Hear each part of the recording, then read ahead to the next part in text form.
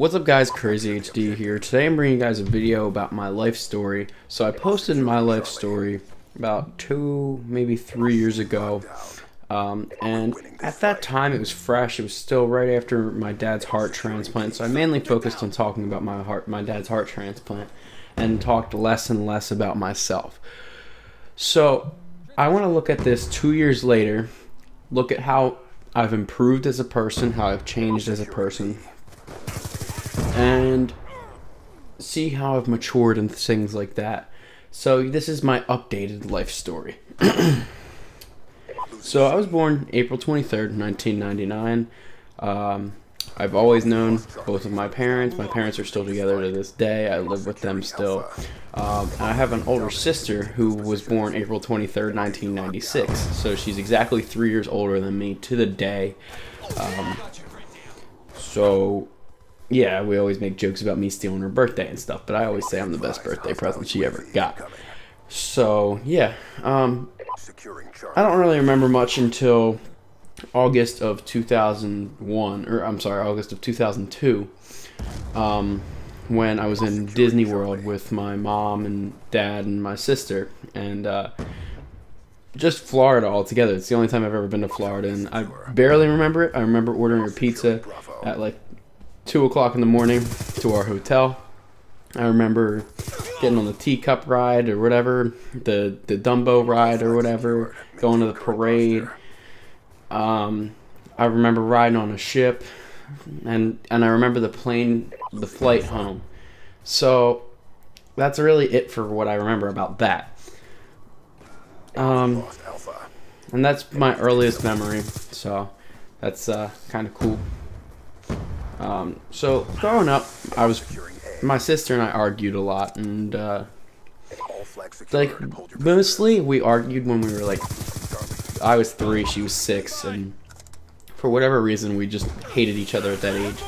But I've always been very close to my sister. She's been the one who's really helped me get through everything. So I was a relatively happy kid, normal childhood from preschool up until like 4th grade. And in 4th grade is when I started getting bullied. You guys have heard my story about being bullied. I used some examples of some kid telling me to kill myself for saying I finished homework and stuff like that. And what I never said in that video was that I almost did. So that was in 6th grade or 7th grade. So fast forward to after that incident, and I was also always very depressed, so that just made it worse. So I started seeing a therapist right before I transferred out. So I guess I'm backtracking a little bit. Right before I transferred out of my original school, I started seeing a new therapist, and he has helped me a lot. I still go to him every other week.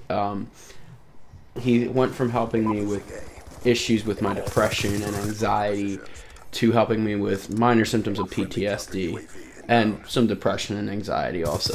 But he's definitely helped me get a lot better. I'm a lot happier now. So I was so bad to the point where I was going to him once a week, maybe more than that at times, and surprisingly I never had to have a psych admission to a hospital or anything, so that was good.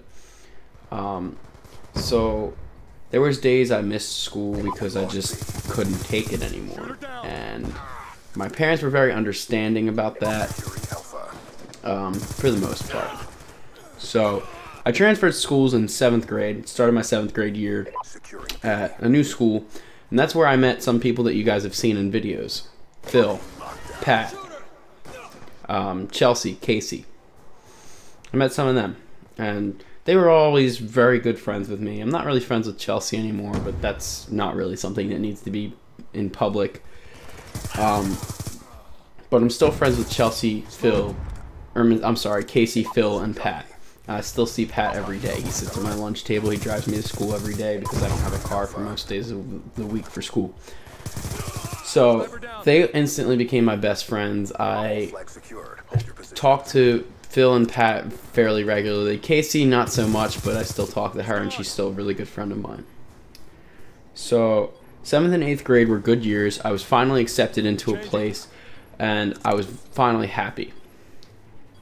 Freshman year, I started dating a girl named Caitlin. Now, Caitlin was in my 8th grade class, and I had been crushing on her since probably September of my 8th grade year, so September of 2012. So her and I finally started dating in October of 2013. Yes, it took me that long to make a move. I was a pussy. She was my first girlfriend. My first real girlfriend. I had dated before, but I didn't even like kiss a girl or anything. So, Caitlin and I went out for about 2 months, and then she cheated on me, and I found out, and I confronted her about it, and she ended up breaking up with me instead of me breaking up with her, which, whatever, no big deal. So that drove me into a really bad state of depression. I couldn't find a girl that could make me think about them and like the way I thought about Caitlin, and I thought, you know, my little 14-year-old heart was broken, and I didn't think I was ever going to recover, and you know, that whole shit. So for almost 2 years I didn't date somebody. There was me liking this girl Nina. I was really obsessed with Nina for my sophomore year. I asked her out, and she told me she was going to die of kidney failure soon, and she's still alive to this day. So yeah, I hope you see this, because that was really fucked up. She could have just said no. So anyway, I go to my junior year, and I'm getting desperate at this point. I'm like, okay, I really need to start dating. I haven't had a girlfriend since freshman year.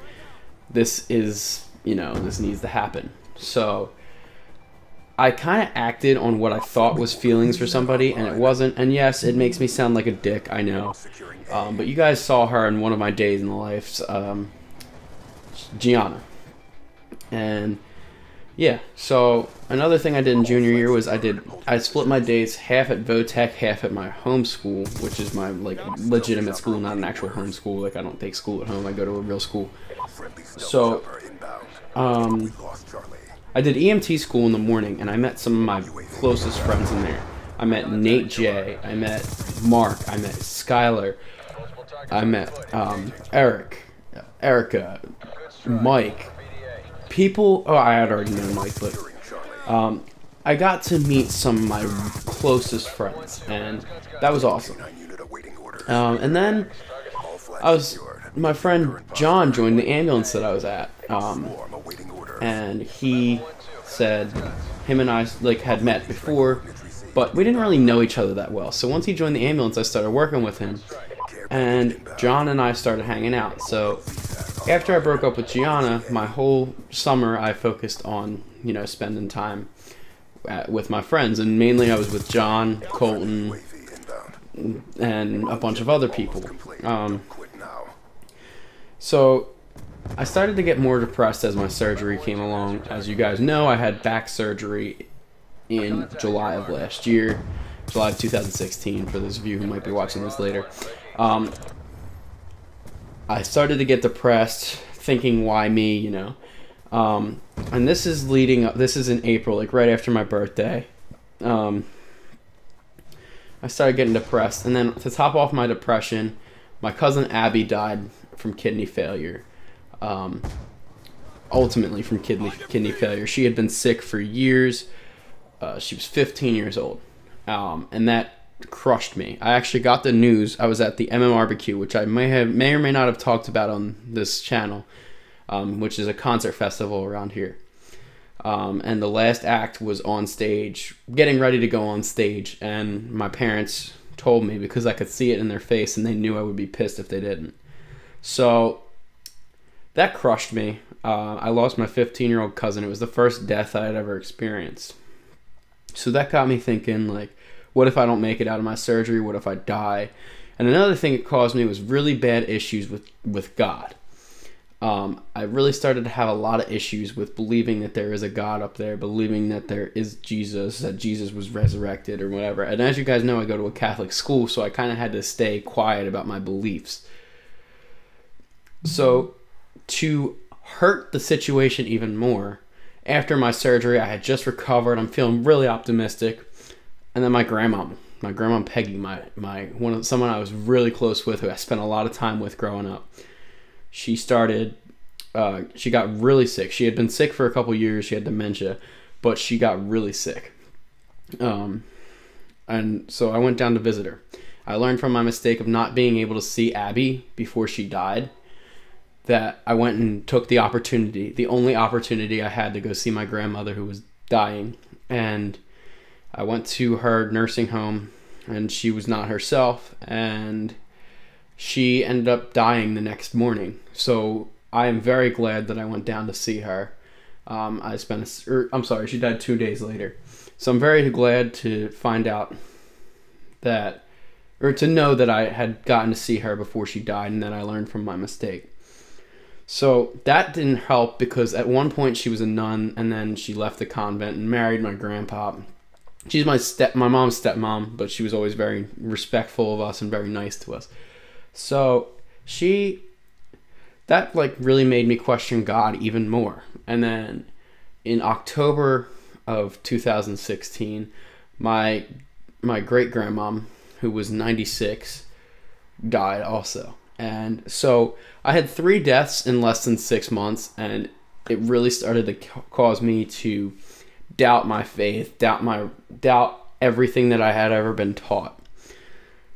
So at this point, I was talking to Jacqueline, and Jacqueline knew about my issues with God and everything. So she knew full well about my issues and everything, and I asked her out October 22nd, 2016, best decision I ever made.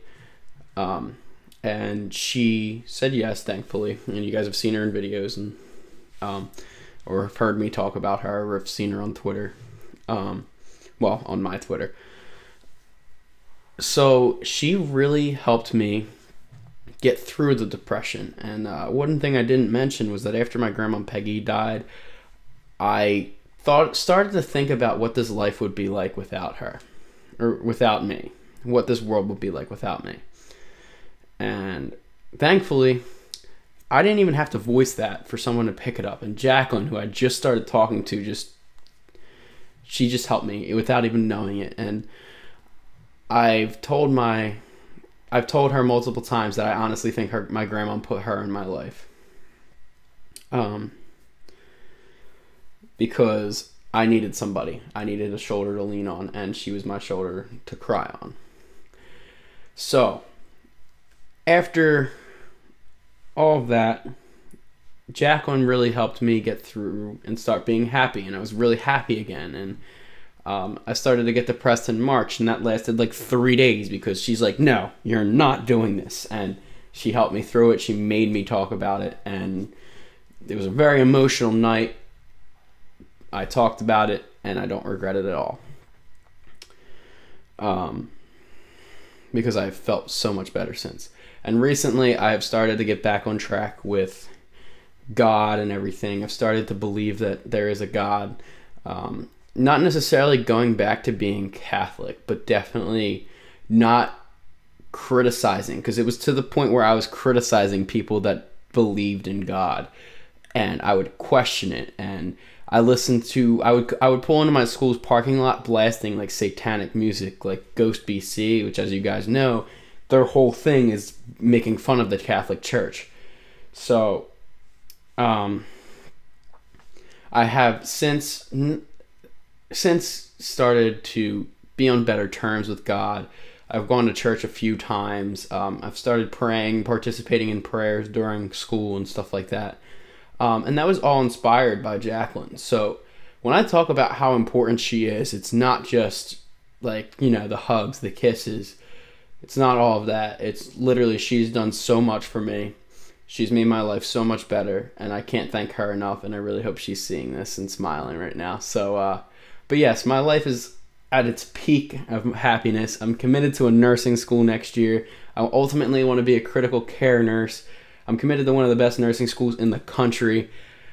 I can't wait. I'm so excited. I'm so excited for graduation. I have 2 proms coming up, and by the time you guys are seeing this, it'll be the week of a prom. May 5th and May 12th are my proms. I can't wait to go. I can't wait to see Jacqueline in her dress. I can't wait to dress up in a tux. I can't wait for all of that. There's so much to look forward to, and life is really good right now. So that's my story, guys. mostly I talked about depression this time, and yeah, so thank you guys so much for watching. Comment, like, subscribe, follow me on Twitter, be down in the description below. As always, guys, have been Crazy HD. Thanks for watching. Enjoy the ride. See you guys later.